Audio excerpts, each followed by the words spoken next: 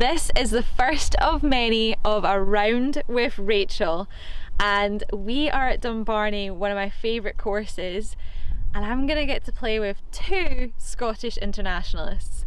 I'm playing with Greig Laidlaw and Ruaridh Jackson, and I can't wait to get out there and play some golf. Let's go.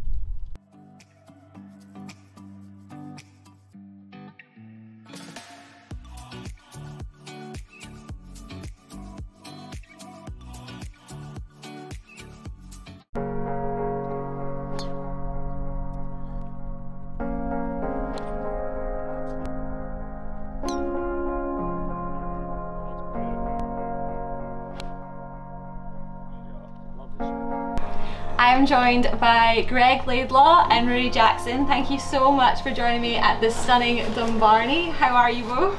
Very well, yeah. I'm a bit upset because we just lost, but Greg's probably a bit happier. Yeah, well, I'm delighted because obviously Greig was my partner today and we got it done. We managed to get the win in the end, but I think it was an awesome course, wasn't it, up here at Dumbarnie. We couldn't have got luckier with the weather. And certainly enjoyable, and I enjoyed that one. Sorry, Jacko. Yeah, I definitely won't be living that down for a really long time. No. So obviously quite a few Scottish caps between the both of you. So remind me, how many have you had? I think I was 76 in the end. I think I ended up. Wow, okay. A few more than me. I think I was 33. Right, okay. So quite a few, and then I hear that you were captain for the majority of those, just about, which was what, 33 times? Yeah, I wouldn't be able to count off the top of my head. Just too many times. I think it might to be count. 39. I think. Oh wow. I'm guessing. Oh, okay, so I went low yeah, listen, it's a real privilege of mine and an awesome part of my life and my career. So that was awesome to be just part of the team, really, not even to be captain. And Jack will tell you how good it is to play for your country. Yeah, definitely. I have one cap, so I'll definitely take that. But yeah, one Scotland cap. But yeah, as you said, playing for your country, you can't beat it. So tell me, what was it like playing at Murrayfield?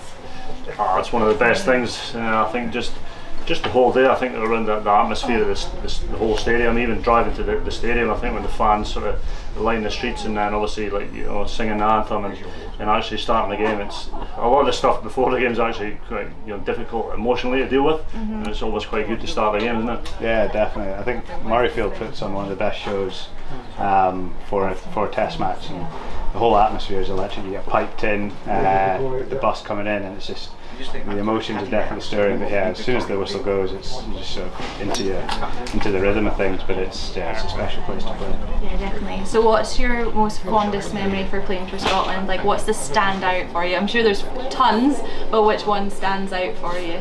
There's always a couple. Probably my first cap, but Jacko and I were actually received the cap on the first day. Same game. Wow. Yeah, against New Zealand. We were a few points behind the 8 ball, and both Jacko and I went on.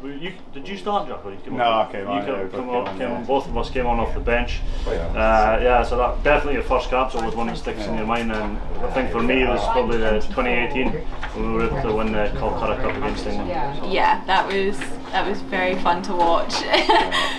I think, so echo, so first cap against New Zealand was awesome, although we did get fairly spanked. It was not the best result, and then my second cap was actually a couple of games later up against Samoa up in Aberdeen, which is where I'm from. So it's my hometown, and being an Aberdeen football fan, we were playing at Codry and kicked the winning kick that game. So it was a pretty special time in front of all my friends and family, so it's definitely a highlight. That's amazing. So you've obviously mentioned playing against the All Blacks. How intimidating is the haka? Is it as intimidating as it looks on TV? Where you kind of just like, you see it for the first time and you're like... It's really cool, like it is special, but I wouldn't say it's intimidating. It almost probably gets you up for it as well. Yeah. So it probably has not a negative effect on them, but it's just like it gets you excited. Yeah. It's really cool to see. But I wouldn't say it's terrifying. It's one of the things that's it's good to see sort of stood in front of it and experienced it rather than it being terrifying. Yeah, no, it's obviously very cool to see.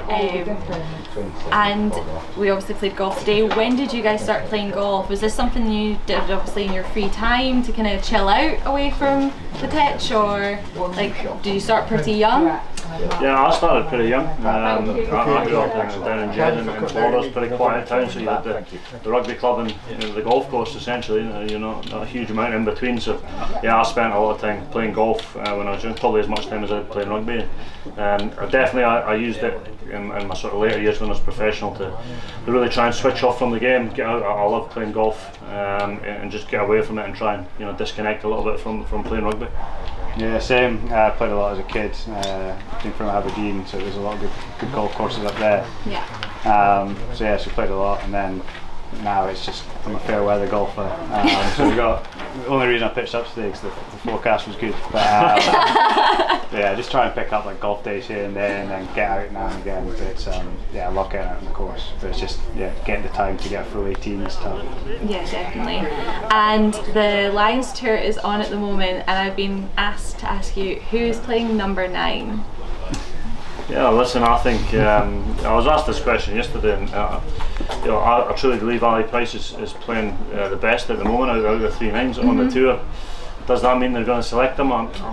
Maybe not. I think that they may go Conor Murray in the first test because he's got experience, but I think Ali's had a strong start to the tour. He's been created a lot of tempo. He's kicked well, and he's looked pretty solid. So he's certainly put himself in the frame. So I mean, if I was selecting, I would select him because he's, as I say, he's the form 9 in my opinion on the tour. No, and you see? Yeah.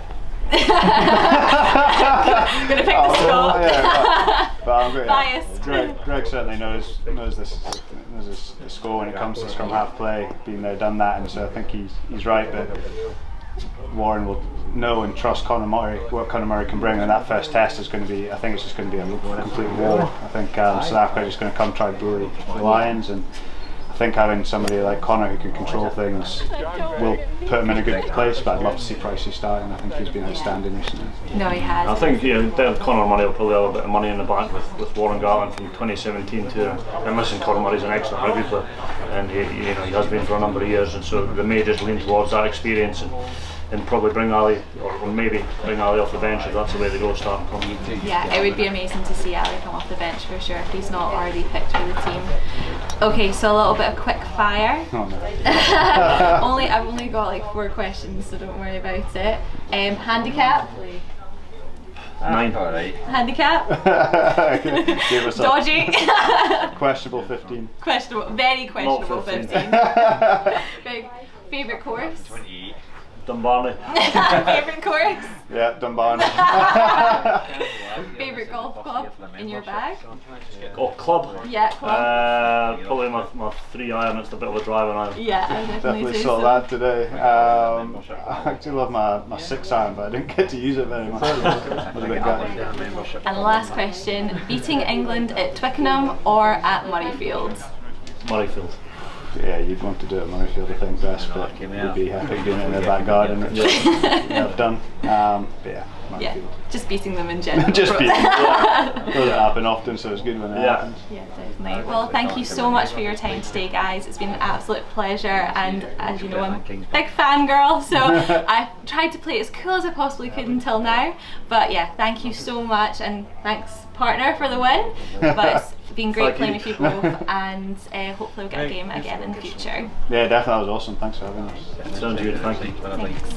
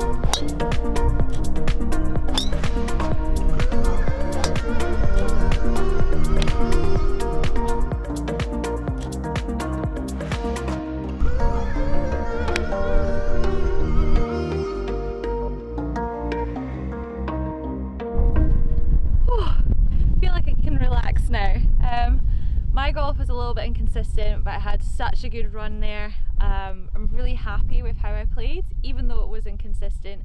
I feel as if there's so many positives to take from it. Of course, my partner, Greig Laidlaw, that was amazing, and we got the win. So yeah, just a surreal day. The guys were amazing and so nice, and it was a tight match from start to finish, which is always enjoyable. But yeah, thank you so much to Ruaridh Jackson and Greig Laidlaw for the match today, and thank you so much to St Andrews Brewing Co for making it happen, and of course the stunning Dumbarnie. As always, if you enjoyed this video, please hit that thumbs up button for me and hit that subscribe button so you don't miss out on any more. Thanks for watching.